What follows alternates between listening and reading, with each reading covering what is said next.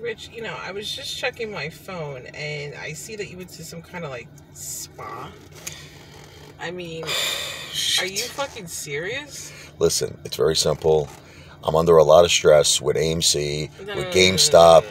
Listen to me. I need just to relax. You actually went to a fucking spa? I just got a massage. It's just, you know, I got a massage. I'm under a lot of stress. I'm tensed. You're saying that you get I'm waiting for the Moaz. Happy endings and all this bullshit? Listen, look. I mean, are you fucking kidding me? I mean, after, like, everything you did last night, and then you go out and you go into a fucking masseuse? I mean, honestly, tell you the truth, you're gonna go to a fucking masseuse, you might as well just stay there. Because you need a lot of fucking massages. You want to get a happy ending? Go get a happy ending. Listen. I am so Chad Clifford's wife gives massages. Richie, shut up. I mean, seriously, Chad Clifford. She's a professional masseuse. Yeah, okay.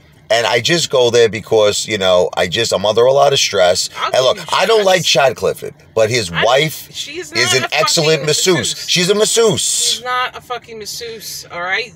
I mean, listen, it's such childish bullshit. I love you, but once in a while, a man needs to get... Richie, shut the fuck up. I mean, a man needs to get what's called a little relaxation, a little R&R. You understand? Rest and relaxation. I need relaxation. Rest and relaxation. Not you, motherfucker.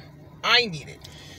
What's the big deal? It's just a massage. I'm tired of your bullshit. I'm tired of it, okay? It's like every night it's something different. I'm tired of the disrespect.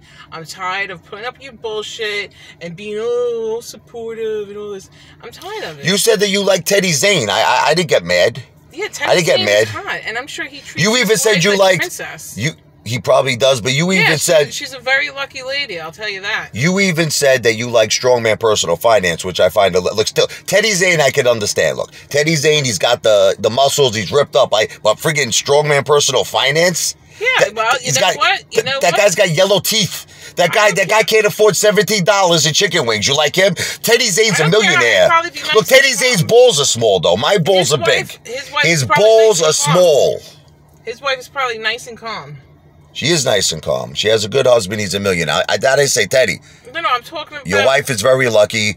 You're a multi-millionaire. I'm not going to say nothing bad about Teddy Zane, but I will say this. Strongman Personal Finance, you can't afford $17 worth of chicken wings. Apefather constantly, every night I'm eating out. And she doesn't even appreciate it. What wife, every night that she doesn't have to cook, she doesn't have to clean up, I pay for dinner every single night. What woman wouldn't love that? Tell me. And what do I eat? I eat a fucking salad every night. Well, that's up to you. You can listen.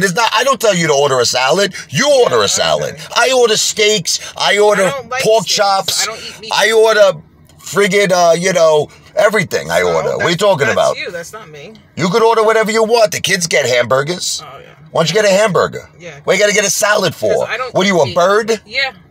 Cheap. I don't eat fucking meat. You do eat meat once in a while. Yeah, not anymore. Now I'm vegetarian.